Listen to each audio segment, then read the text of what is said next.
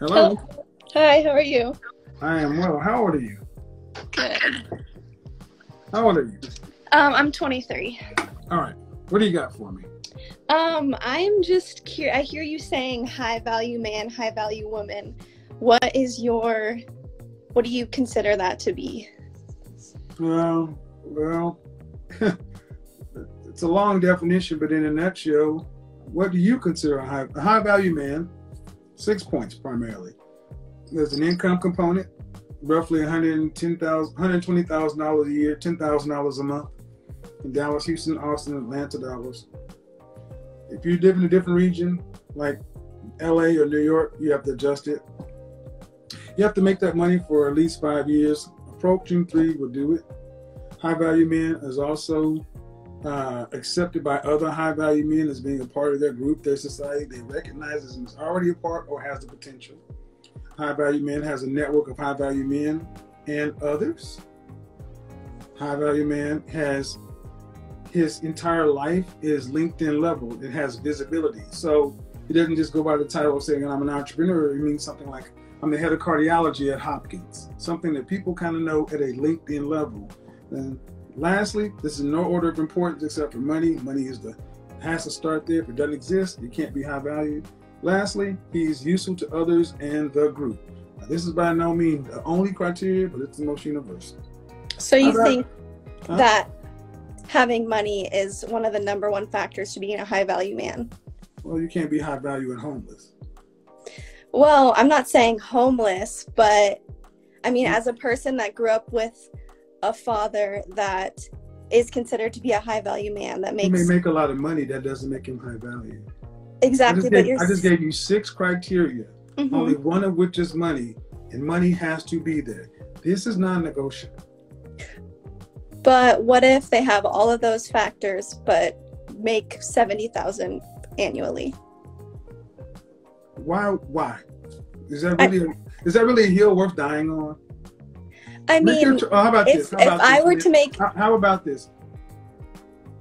High value has to have a dollar component, and whether you value it or not, this 6-figure thing has been around since 1983, and it was given to us by women. You're 23. Learn a little bit more before you try to come in with your opinions. This has been around. Listen. This has been around since 1983. No romance without finance. You got to have a JLB if you want to be with me. Don't want no scrubs. Women have been saying they wanted the 3 6s, 6 feet, 6 figures, 6-pack for longer than you have been on the planet. And that is, listen. Oh, I am That listening. is what women decide that they value. That's what they seem they value in men. They value a man's resource and production. But there are also other things, because you can have a lot of money and not be valuable. So to answer the question, well, what about $70,000? It's a distinction without a difference. I have this question also. Typically, I mean, that image of a high value man making 6 figures was created in a capitalistic society. Do you live in the West? Where do you live? I live in Atlanta, but I grew up on the West Coast. Well, welcome to the capitalistic world. We're in the capitalistic country. Do you personally think that that could change in the future? Not in your lifetime. I mean, okay, well, let me ask you, ma'am. Did you grow up middle class, upper middle class? What? Upper middle class. Would you like to have grown up in poverty? No, I don't think anybody. Well, would you rather switch it to go to live a life of a poor righteous teacher? Personally, yes. Well, that's your option. See, that's the thing. That's what money affords you. You grew up upper middle class, so you can sit back and think about philosophy of this and that. But when you're hungry and grew up in the projects like I did, where you didn't eat for days, we didn't have first world problems like many people. No, I understand. So understand something. You have only known life through your father and your family's production. You can choose to go out and live somewhere else, but I'm going to ask you a question. What system of government is better than capitalism? Well, what would you say about Sweden or Norway, countries that are more of a socialist country? They're socialist as far as their politics, but they're capitalistic as far as their finance. Yes, but their emphasis is not on, it's rather on people rather than right. property. Like typically in our society. When I say it works very well, it works very well for small, extremely small places. But show me where you have that with hundreds of millions of people. Yeah, you are right. No. Yeah, makes sense. So I mean, I get that there's some people.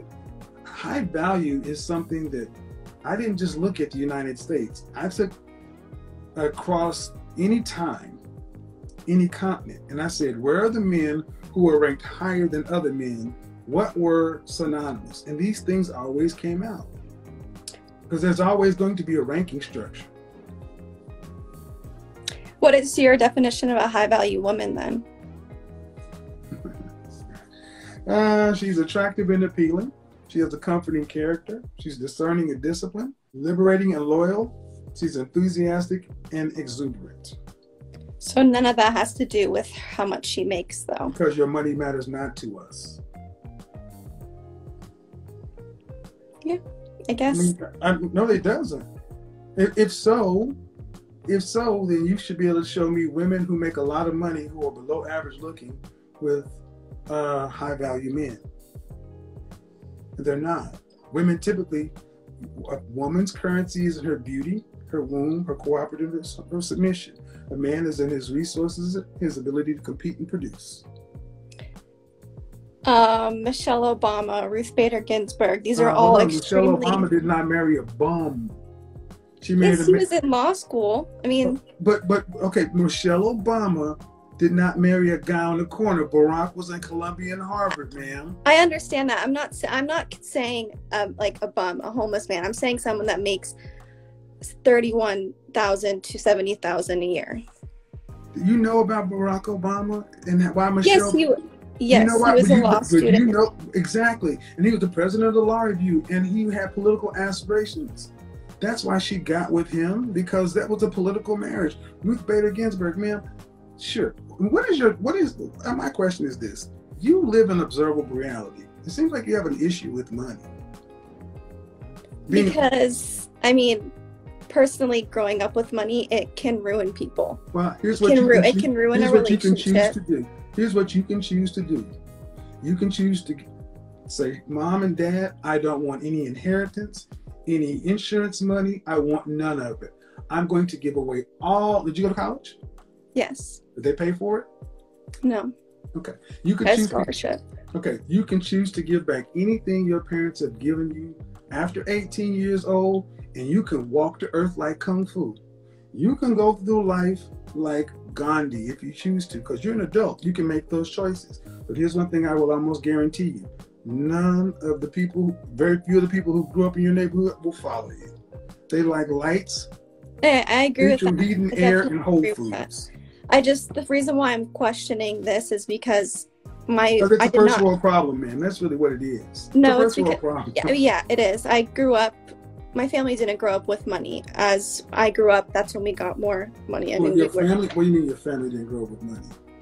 My dad, he made his own money from as soon as we were all born. Like he didn't have anything, basically. That's why. Okay, so let me ask you. He made his money for his family because he didn't grow up with it. Yeah, he grew up with nothing. And then my mom married him when he had nothing. But when he had nothing, he made it, then he had a family. Did he make you guys live like he lived prior to the money? No, because in this capitalist society. But why didn't he do that? Because he's been inundated by the idea of capitalism. Listen what I'm asking. You said, why did he do your that father grew for up with his family? Nothing. Exactly. Your father grew up with nothing, right? And then he married your mother, and she married him when he had nothing. Mm-hmm. He made his money and provided for his family more than he had growing up. If nothing created your father, why didn't he give you and your siblings nothing to create somebody like him? Because he is a man that was inundated by a capitalistic society. Because he wanted you to have better than he did. Trust fund Becky. That was funny. It's true. Yeah. You admire your father for who he is, but he said, you know what? I knew what it was like to not have to do this. And as a man, I don't want to do that to my child. So you can sit here and make first world arguments with seems like nice lighting. You don't seem like you've missed many meals. Congratulations. And you got all your teeth. Your hair is nice. You have not missed any of this stuff. See, I think it's interesting that, you know, maybe it's a part of even considered white guilt. Enjoy your money. There are people who love it. Or get rid of it. Do whatever. You're 23. Where do you live? Outside of Atlanta. Are you with mom and dad, or you have your own place? I'm with them because I have a broken foot. Well, I'm sorry, I had a broken ankle. But after your foot's not broken, are you going to go to your own place? Yes, going to grad school. Who's paying for that? Myself. Good. See, and then from that point on, here's what you really have to do. I say follow the money. After grad school and everything else, you get to decide to reject capitalism and live whatever way you want to. It's your choice, but you have that choice. There are people on the other side of Atlanta who don't have that choice. Yeah, I'm very aware. There you go. My other question that I have. We got to wrap this up because I got more people to get to. Just what about these women that you're talking to, where you're calling them 5s and 6? Like the last woman you were talking to is. Hold on, I'm calling them 5. Oh, excuse me. I'm calling them what they are. And often when I ask a woman to rank themselves, so don't say I called them, I ask them to rank themselves. Be accurate, young lady.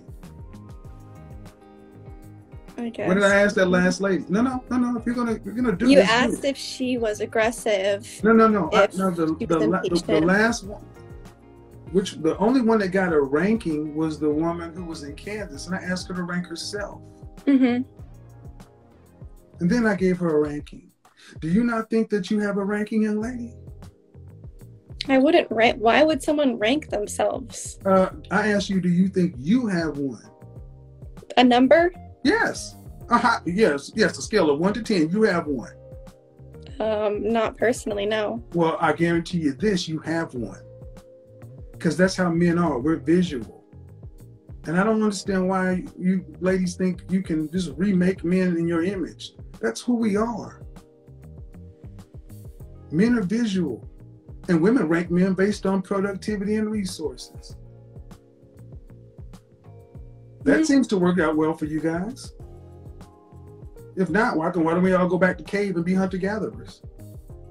If all of this shit doesn't matter. It doesn't. Right. Then go wander the world like Kung Fu and put it into practice.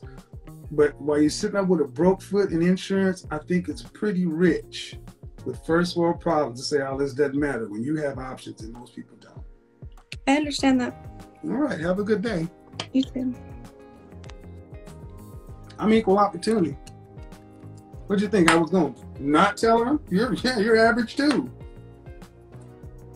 See, women who are average tend to get upset with rankings. Well, I'm more than that. Oh, well, who said you weren't? But as far as physicality, you're average. Karen and Darin are going to come after me like a mother, right? Look, ladies, men rank. I guarantee you, if Brad, Lee, Ahmed, and Enrique and Keith could come out and tell you the truth and not fear cancel culture or complaint culture, if they could come out and say the truth without fear of retribution for losing their jobs or being kicked off campuses, you would hear men speaking more truth. Funny thing, I'll say this on the side. When I lived in Oklahoma, the school I went to was an upper middle class school, but we lived on the east side, which was the lower income side. And I remember living in an upper middle class black neighborhood, an upper middle class white neighborhood, and I would always be fascinated with the conversations I would have over here versus over there. These people are arguing of, what did you cook for dinner? Oh, I don't like that. Mom, take the crust off my toast. I'm like, wow. And then you go back over to the projects and people were eating cereal with water. People eating a syrup sandwich. Even worse, and got real broke, they eat Karo syrup sandwich, the white syrup. Then you go over to somebody else's house. I remember the first time you went over to somebody else's house and they had a refrigerator and they had a separate freezer and something called a pantry. A pantry? What's a pantry? That's where we keep our dry goods. A pantry? You have a separate freezer? You have a crisper? You have water that comes out of the refrigerator and ice? Oh my God, I've heard about you folks. You also have grape juice? What the fuck is juice? I want that drink, baby. It's purple. We've got apple juice. What the fuck is juice? I want apple drink. It's green. I want all them vitamins and shit. But I'm telling you, hanging around white people, when they had pantries and crispers, it was like, wow. Kevin, would you like something to drink? Yes. Well, we have Coca-Cola, we have Pepsi, we have orange juice, we have Sunny D, we have water, we have Perrier. What's Perrier? It's sparkling water. Huh? Did you say sparkling water? I mean, sparkling water where I come from is you stick a straw in the cup and blow. That's sparkling water where I come from. No, it sparkles. We also have mineral spring water. What would you prefer? Well, I'll take the sparkling water. And it came not in a styrofoam cup, not in a plastic cup. It came in a glass.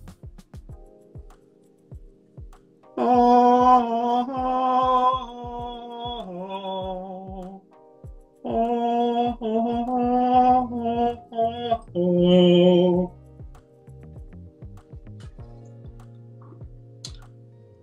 it was delicious.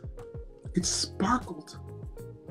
And when I realized that she served me sparkling water, and it wasn't glass, it was actually crystal.